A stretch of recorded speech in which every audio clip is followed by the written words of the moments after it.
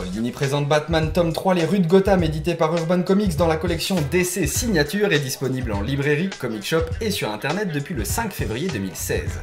Vous pourrez retrouver dans ce hardcover de 344 pages les numéros 1 à 4, 7, 10 à 14 et 16 à 21 de la série Batman Streets of Gotham, le tout scénarisé par Paul Dini et dessiné par Dustin Nguyen, sauf le mini-arc Making of, soit les numéros 13 et 14, où le scénario est de Dustin Nguyen et Derek Fridolfs, basé sur une histoire de Paul Dini. En bonus, Urban nous propose 3 couvertures de numéros non présents dans ce tome car non scénarisés par Dini, mais réalisés par Dustin Nguyen. Côté scénario, le docteur Thomas Elliot, alias Silence, est bien décidé à se venger et va faire tout son possible pour ruiner Wayne Enterprise et discréditer le nom de ce dernier. Et tandis que le véritable Bruce Wayne est porté disparu, un nouveau duo dynamique doit assurer la protection de Gotham, car Black Mask et les nombreux criminels à son service comptent bien en profiter pour faire main basse sur la ville. Si dans ce tome, Paul Dini change d'ambiance avec une histoire moins polar que dans les volumes précédents, on retrouve toujours ce style si particulier et tellement agréable à lire, dans lequel les différents vilains utilisés occupent le premier plan, devenant le fil conducteur de l'histoire par le biais de leurs pensées dévoilées au lecteur. Batman lui-même en devient presque un personnage secondaire, ses apparitions sont plus rares et ponctuelles, mais bien loin d'être un défaut, ça rend ces dernières encore plus impactantes, aussi expéditives que charismatiques, tout en respectant en si peu de temps de présence les éléments essentiels de la caractérisation des deux chevaliers noirs. On se régale des échanges de punchline entre Dick Grayson et Damian Wayne, autant qu'on savoure les talents de détective de Bruce Wayne. D'ailleurs, le retour sous le masque de ce dernier, événement pourtant fort sous la plume de Morrison, est ici complètement banalisé, puisque l'important au fond n'est pas qui est Batman, mais bien qu'il y ait un Batman. Du coup, si on pourra regretter que certains points de l'histoire par rapport à Batman ne soient qu'à peine effleurés, à côté de ça, le développement des autres personnages est juste excellent, notamment sur des personnages comme le courtier, dont le rôle et la position sont absolument géniaux.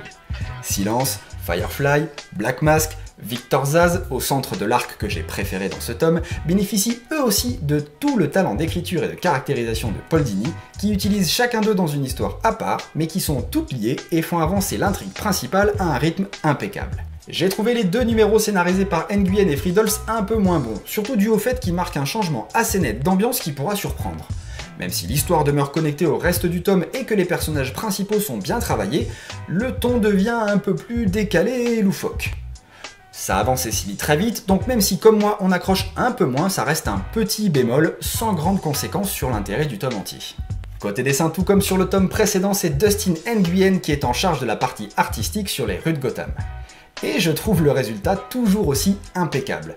Parfaitement adapté à l'ambiance autour de l'histoire, son trait, que certains trouveront sûrement parfois simpliste, offre pourtant un rendu très expressif, avec beaucoup de dynamisme, sublimé par l'ancrage de Derek Fridolfs et les couleurs de John Callis. C'est pour moi un des gros points forts de ce tome, car si sur 2 épisodes le scénario baisse légèrement en niveau, la partie graphique est d'une régularité sans faille au top de la première à la dernière page. Pour conclure, selon moi, Paul Dini présente Batman tome 3 les rues de Gotham est une lecture très agréable. Paul Dini va au bout de son histoire en utilisant une fois encore un panel de personnages assez étoffé, même si ici plus masculin que dans les volumes précédents, le tout dans une ambiance moins polar, c'est vrai, mais tout aussi singulière et unique dans le style du scénariste. Une très bonne conclusion pour le run de cet artiste qui réussit à marquer l'univers Batman à chacun de ses travaux. Storm, where the pressure's on, and them seeds is dressed funny like a leprechaun. I chop rappers up like chicken Szechuan, selling squads off like a slave auction. Hey yo, my zodiac sign read caution. On stage I make you see to and off on. Yo, my age and algebraic equation. Niggas want some, I hit 'em with a portion. Son, the fifth or son, armed at the door, son.